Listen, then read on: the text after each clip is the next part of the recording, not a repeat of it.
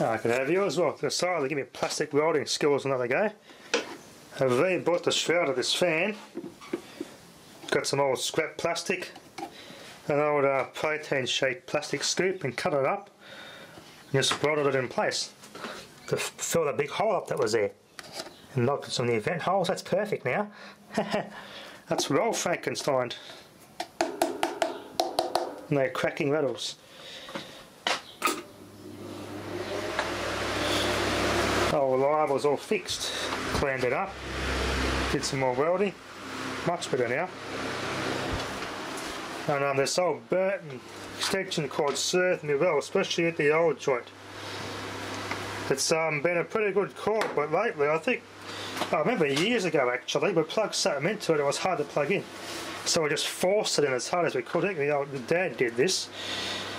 He just plugged something into it, it wouldn't go in, so he forced it in really hard until it snapped in. And ever since that, it was a bit intermittent.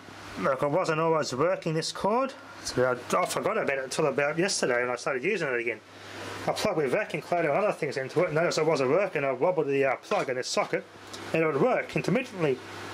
And I would push it in hard and it would stay in and it would work. And I found the active clip was pushed and crushed like that. It's supposed to look like this. The pin goes in there. As you can see, the active one, the pins hit that and it's forced it and bent it like that. That's why it was always a bit of anarchy and sparker and all that. It had loose connections in there. So this was one of the last companies to make Australian-made extension cords. In the 1998 or something, I think, was the last year. Then they shut down.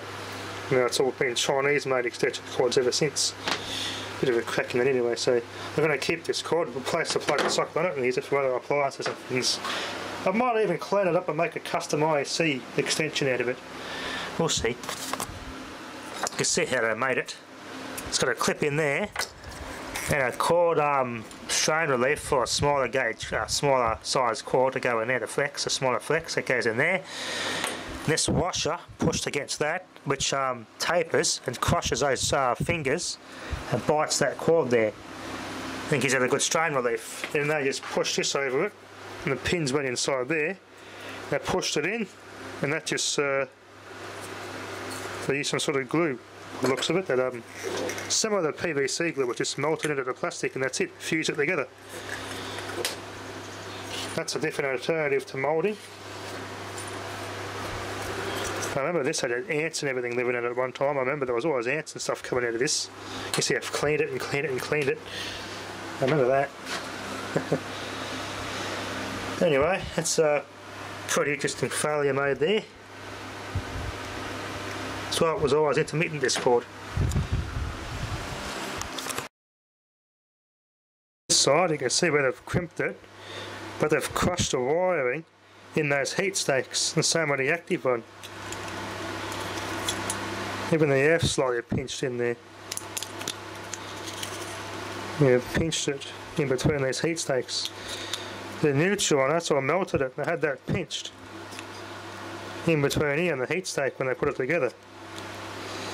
Well, they were a bit rough there, weren't they? For something made in Australia. I expect they said it from something made in China, but from Australia? I don't know. Yeah.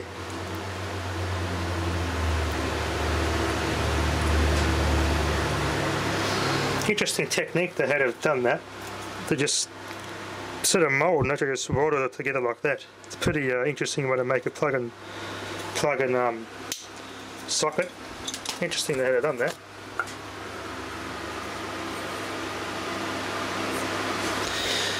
Burton V81365, I think is the model number of this. Cat number's all ripped off now.